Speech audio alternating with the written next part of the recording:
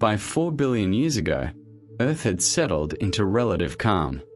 Oceans lapped against volcanic islands. The crust thickened into early continents. The sky glowed orange with organic haze. Lightning flickered across the warm atmosphere, and hydrothermal systems seethed along spreading ridges. Within this environment, chemistry took a decisive step toward biology. Carbon combined with nitrogen, hydrogen, and phosphorus to form complex molecules capable of storing information and replicating. The boundary between geochemistry and life blurred, and somewhere on this world of water and rock, the first living systems arose. All the clues about how life began are indirect. Scientists piece them together from ancient rocks, tiny fossils, and the chemistry of living cells.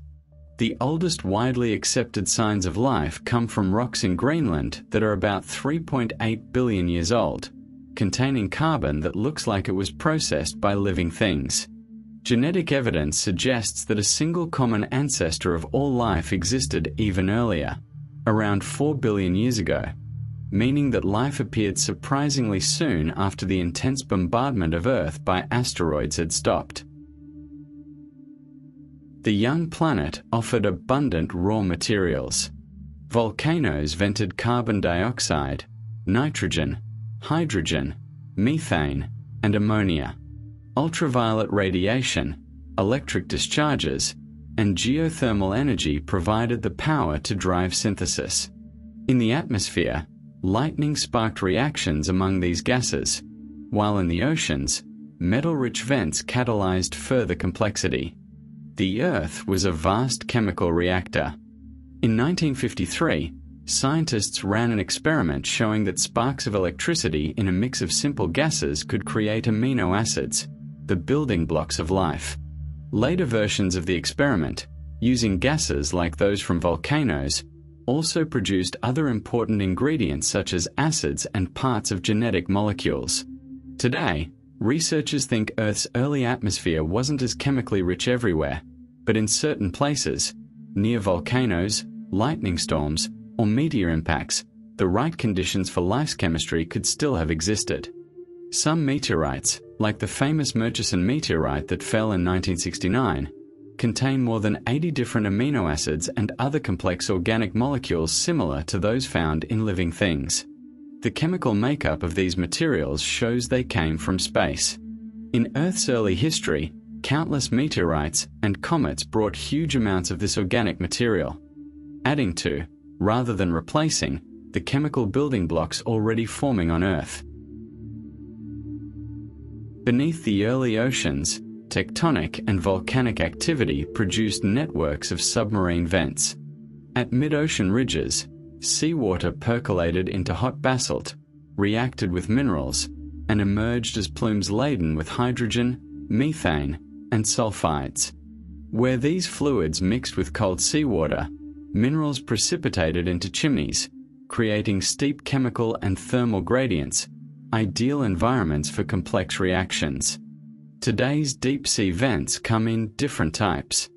Some, called black smokers, are extremely hot and rich in metals. Others, like the Lost City vents in the Atlantic, are cooler and alkaline. These form when certain rocks react with seawater, releasing hydrogen and creating tiny natural chambers with chemical energy.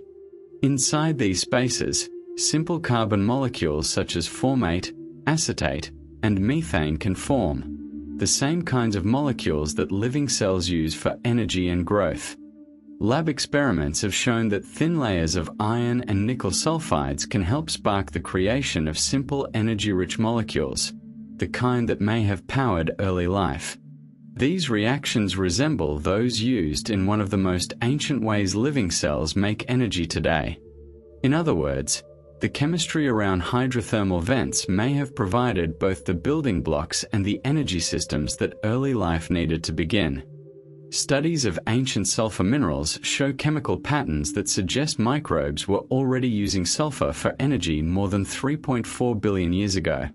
These patterns match what we'd expect from life that developed around hydrothermal vents, using the natural chemical differences between hot, hydrogen-rich fluids and cooler, sulfate-rich seawater to power its metabolism. At some point, geochemical complexity gave rise to molecules capable of both storing information and catalyzing reactions. Ribose nucleic acid, RNA, can serve both functions. It can encode sequences and fold into catalytic shapes known as ribozymes. The RNA world hypothesis proposes that before DNA and proteins, life was based on RNA self-replication within confined microenvironments such as mineral pores or lipid vesicles. Experiments have shown that activated nucleotides can polymerize on clay minerals such as montmorillonite, forming RNA chains tens of bases long. RNA molecules can evolve new catalytic activities through iterative selection in vitro, including self-ligation and partial replication. The modern ribosome, a ribozyme that catalyzes peptide bond formation, is considered a living fossil of this early era. The main difficulty lies in prebiotic synthesis of ribose and nucleobases under plausible early Earth conditions. Recent studies using ultraviolet irradiation of cyanide-derived intermediates yield simultaneous formation of ribonucleotides, suggesting that an integrated photochemical pathway could have operated on the early Earth surface. Genetic studies suggest that all life today shares a single ancient ancestor, a simple organism that used RNA-based enzymes and only a few basic proteins. This ancestor likely gained energy by reacting hydrogen with carbon dioxide and by fixing nitrogen, much like some microbes found around hydrothermal vents today. These similarities hint that life's first systems may have grown directly from the chemistry of the early Earth. Other hypotheses complement or compete with the RNA world. The metabolism first model posits self-sustaining chemical cycles, such as iron-sulfur catalysis, that predated genetic polymers. The lipid world suggests that amphiphilic molecules spontaneously formed vesicles enclosing reaction networks. Panspermia envisions microbial life arriving from space on meteorites, a mechanism demonstrated possible but not necessary. Current consensus holds that multiple processes operated together. Geochemical energy supplied raw organics, self-assembling membranes provided compartments. RNA-like molecules arose within these niches and gradually evolved heredity. By 3.9 billion years ago, the prebiotic Earth had crossed a threshold. Chemical systems capable of replication and metabolism began to outcompete purely abiotic processes. Within the sheltered niches of hydrothermal vents, clay flats, and tide pools, microscopic compartments formed, droplets, vesicles, or mineral pores enclosing catalytic cycles. Natural selection, operating at the molecular level, began to sculpt complexity. The first true cells appeared, small, anaerobic organisms feeding on the chemical energy of their environment. Studies of modern genetics show that every living thing on Earth can be traced back to a single ancient ancestor that lived about 4 billion years ago. This organism, called Luca, probably had only a few hundred genes, just enough to let it make energy from hydrogen, turn carbon dioxide into organic molecules, and process nitrogen. It likely lived around hydrothermal vents, using natural metal-rich minerals and chemical gradients to power its life processes, much like some vent-dwelling microbes do today. Molecular clocks calibrated against the fossil record place the divergence of bacteria and Archaea near 3.9 Ga, implying that life's diversification followed swiftly after its origin. This rapid appearance supports a model where habitability and biogenesis coincided soon after planetary stabilization. As life spread beyond vents, microbial communities colonized shallow waters. Layers of cyanobacteria and other microbes trapped sediments, forming laminated structures known as stromatolites. These living carpets represented one of the earliest large-scale interactions between biology and geology. Through photosynthesis, they began to alter the chemistry of oceans and atmosphere. The oldest confirmed stromatolites, layered structures built by microbes, are found in Western Australia's Pilbara region and South Africa's Barberton Mountains, both about 3.5 billion years old. Their rounded shapes, fine layers, and chemical fingerprints show that they were formed by living organisms, not just natural mineral processes. Even older possible examples from Greenland, dating to around 3.8 billion years ago, are still debated but hint that microbial life using sunlight or chemical energy may have begun even earlier.